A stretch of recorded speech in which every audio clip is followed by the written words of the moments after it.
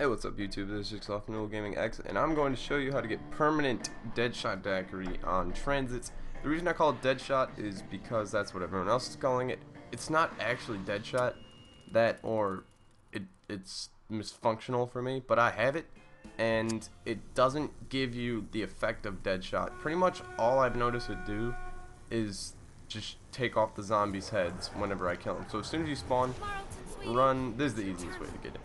Grab an M14, run around a little bit, try and line up the zombies. You just have to get a collateral. You have to get 2 headshots with 1 bullet, and you could do that so easily. Probably half of you have this and don't even know it. So there, bang, you'll see a little green explosion. I already have it, so that won't show up for me. And then your guy will say something like, "Oh, I've never seen that before." I think that might have to be a certain character, but whatever. And all I've really noticed it do is when you kill them, their head explodes. No matter what, if you kill them, you shoot them, you knife them, their head explodes. And some people say it'll give you Deadshot, but clearly it doesn't. Some people say it'll give you the damage of a headshot with each bullet in their body. That they should be dead right now. It's round 1, so clearly it doesn't do that either. If I find any other effects for this, I will post them in an annotation, so just be on the lookout for that.